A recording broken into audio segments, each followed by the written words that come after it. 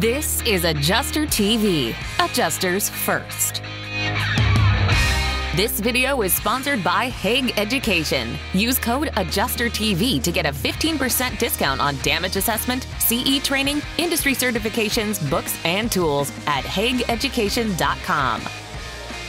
Hey, what's up? Matt here with Adjuster TV, and I want to talk a little bit about how adjusters get paid. And specifically, what I'm talking about are independent adjusters, right? So super briefly, what an independent adjuster is and how it's different from maybe a staff adjuster or a person that works at a carrier is that an independent adjuster is basically a kind of a freelance adjuster or a subcontractor or a temporary worker.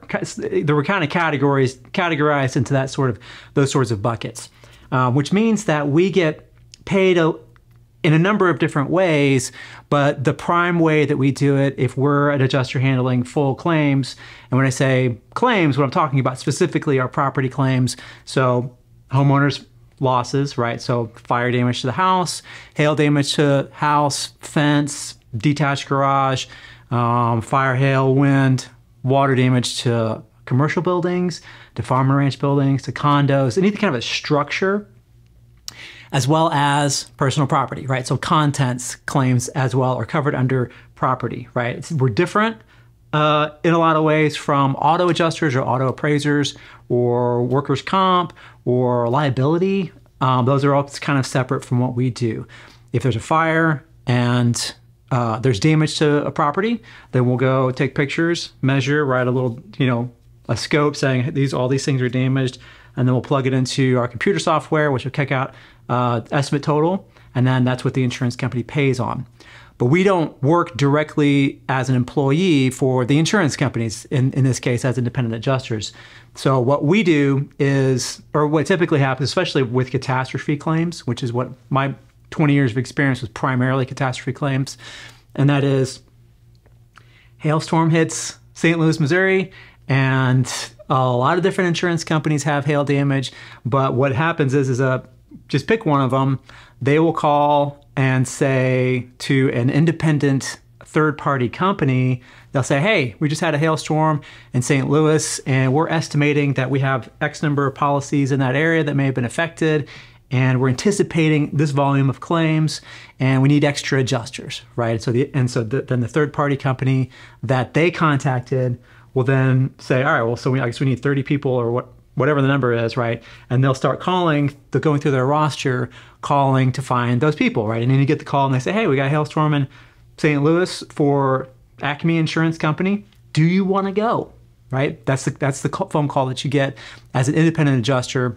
You may work for multiple third-party companies, right? So you might get another call from another one that says, hey, this other insurance company has some work in St. Louis. Do you want to go? And if you already committed to this first one, you have to say, well, no, I can't, right? So you only can really work for one at a time doing cat property claims.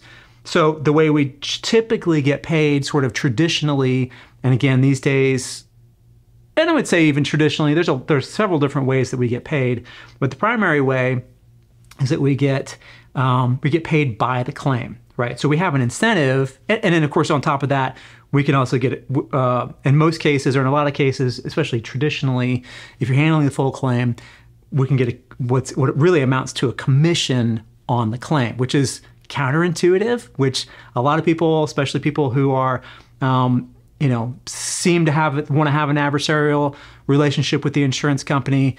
And then, of course, the sort of society at large, the conventional wisdom is that the insurance company is like incentivizing us to not pay as much as we can on the claims. And the truth is that the opposite is true, right? So we get, the bigger the claim is, the bigger the the percentage stays the same. The bigger the claim is, the bigger the commission, right? That's how commission works. And that's basically how we get paid. There's some variations, there's some other little finer details to it, but that's in a nutshell how independent catastrophe property adjusters typically get paid. And really the key thing to remember here is that we get paid by the claim, right? So we're incentivized to not only find all the damage, but also to close as many claims as possible. The final piece and the difference between us and we'll say roof sales guys or other folks that are that can find themselves in the process, is that I can't just, as an independent property adjuster, I can't just go to every single house and write just a gigantic number on my estimate, because I'm like, well, I'm going to get a commission off this, so I'm going to try to get as much as possible. I have to write exactly what it should be, right? If the homeowner didn't have a contractor there if they didn't have the insurance company involved in the process, and they were just like, you know what, we need to do this siding on this side of the house, and they get 3 bids, where does that kind of basically shake out, right? We're, as independent adjusters, or even as staff adjusters, people on the property claim side, we're incentivized to write that amount, right? What it should be if the insurance company wasn't involved. And that's really the whole point of insurance adjusters, is that we are kind of cost control for the insurance company. We're trying to save money for the insurance company, but only in that they don't want to pay too much for claims. They want to pay the right amount, and that's why we are who we are, why we're trained the way we are, so on and so forth. So really what it boils down to is that you have a commission which provides an incentive to find all the damage, because if you don't find the 13-foot long canvas awning that has a bunch of holes from hail damage on the back side of the house, if you leave that off your estimate, those are thousands of dollars for those, right? That could have gone on my total amount of my claim, which would have increased my commission, right? If I miss that, then I'm basically taking money out of my own paycheck, right? So it's counterintuitive. It's not something that you're going to hear many people talk about, and people in the public at large, especially when you go to a homeowner's house, they have no idea that this is the case. One caveat I will tell you as an independent adjuster, if you're doing property claims, it's not important to be upfront about how you get paid. It's not anybody's business, honestly. The only time I would ever pull that out of my pocket and bring it up in a conversation is if I'm in a situation where I have somebody who's, and usually it's roof salespeople. God love you. I love you guys so much. But sometimes you can, because you don't have the same oversight that we do, you can kind of run around and say whatever you think will make the homeowner be upset enough to where they'll be on your side, right? And so a lot of times what happens is that people will say, well, the insurance adjusters, they're told not to pay for claims, right? That's illegal, first of all. And if that came out for even a second, it'd be all over the news, which if you look back over the news, especially over hurricanes, it comes up sometimes, right? Whether that's true or not, those are alleged situations. That's the only time, if it comes down to the guy is he's full-blown telling lies, whether he knows that they're lies or not, he believes them, or he wants the homeowner to believe that I'm just there to save money for the insurance company. They'll even say I get paid more if I don't find damage, or if I deny their claim or lowball their claim, and I have to set the record straight. That's the only time it ever comes out. I'm not leading with it. I'm not bringing it up just if things get a little bit, there's a little bit of a disagreement. It's not important. It's not coming up, right? We work through those things. It's only if somebody's telling blatant lies, and I kind of have to set the record straight. So that's kind of the short and fast version of how independent, especially catastrophe property adjusters, get paid.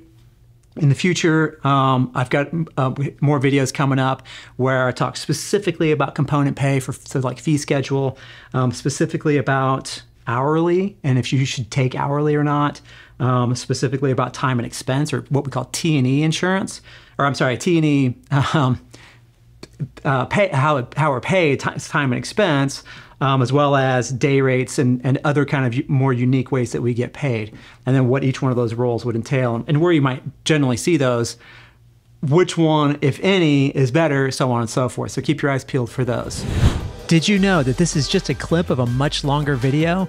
To watch the whole show and for a chance to have your questions answered by me, become a member at AdjusterTVPlus.com.